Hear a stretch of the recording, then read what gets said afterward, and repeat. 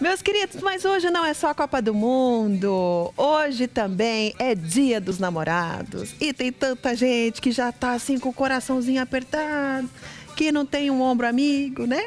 Um ombro colorido, um ombro amado, um coração batendo por alguém. Calma, calma que a gente vai falar sobre isso também. Antes a gente vai se inspirar num depoimento da Yasmin. Olha a história da Yasmin, eu fiquei apaixonada pela história dela. Ela conheceu o marido de uma forma inusitada, diferente. Hoje ela é super feliz. Ou seja, nada está perdido. Você que está em busca de um grande amor, se inspire na história da Yasmin. Olha aí.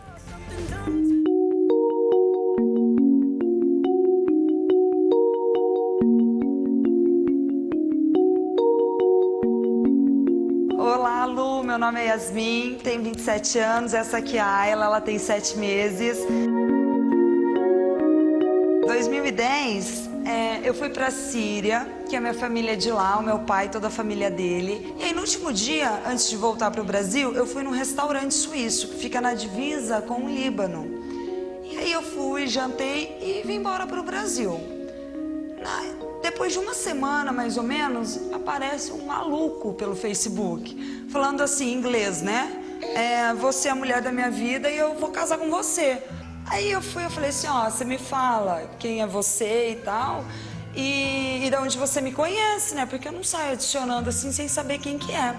Aí ele pegou e demorou um pouquinho, me enrolou um pouquinho. Ele era da Síria e foi morar em Dubai. E já estava há 4 anos em Dubai. Fazia 4 anos que ele não voltava para Síria, né? E ele foi para Síria para ficar 15 dias só. Nesse último dia que ele ficou lá, ele viajou mais de 1 hora até chegar nesse restaurante. Ele me viu entrando pela porta.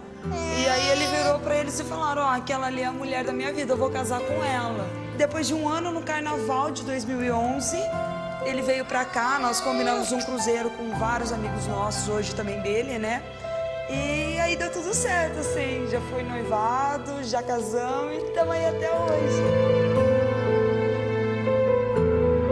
Gostei de contar essa história pra vocês aí de casa, né, que estão ouvindo, porque às vezes a gente fica tão preocupado, eu preciso achar um amor, aquele não deu certo, ele me traiu, não sei, alguma coisa. Eu realmente acredito que tudo tem um porquê nessa vida.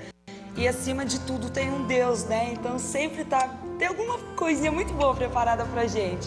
Então assim, não deu certo, gente, bola pra frente, porque o teu ainda vai estar assim, vai vir.